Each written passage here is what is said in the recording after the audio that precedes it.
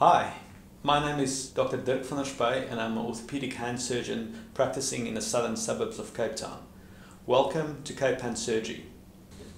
Mucoid cysts are small little cystic lesions appearing over the distal interphalangeal joint of the fingers.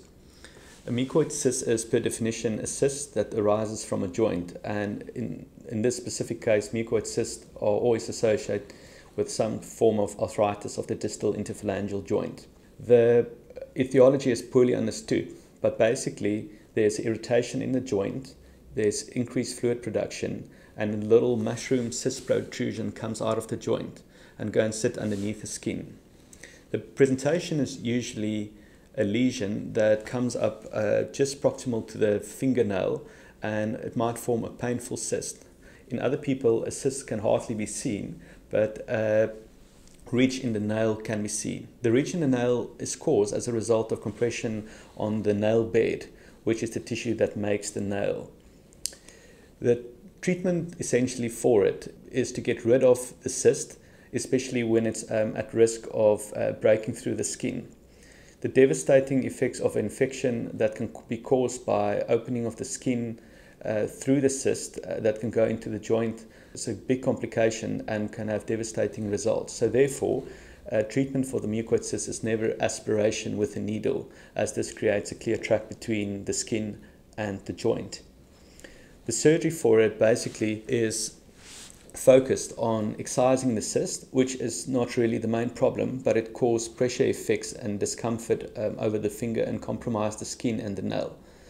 Here we can clearly see a big mucoid cyst with a big stalk coming out of the distal interphalangeal joint. Furthermore, we need to go and get the stalk and out of the joint and do a joint clearance and synovectomy, taking away all potential osteophytes or bony spurs that creates irritation in the joint, as well as a synovectomy. Sometimes these cysts can be very large and cause severe discomfort in the part of the finger.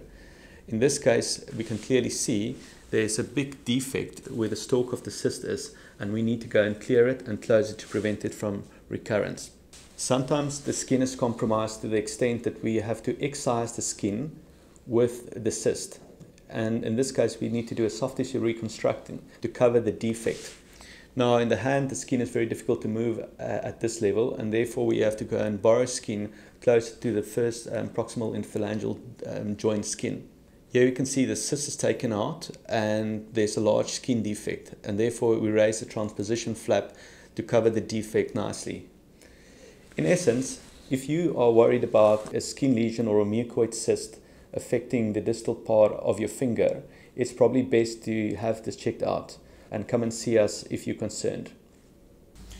Thanks for watching, and please feel free to visit the website at www.capehandsurgery.co.za or follow us on Instagram or Facebook.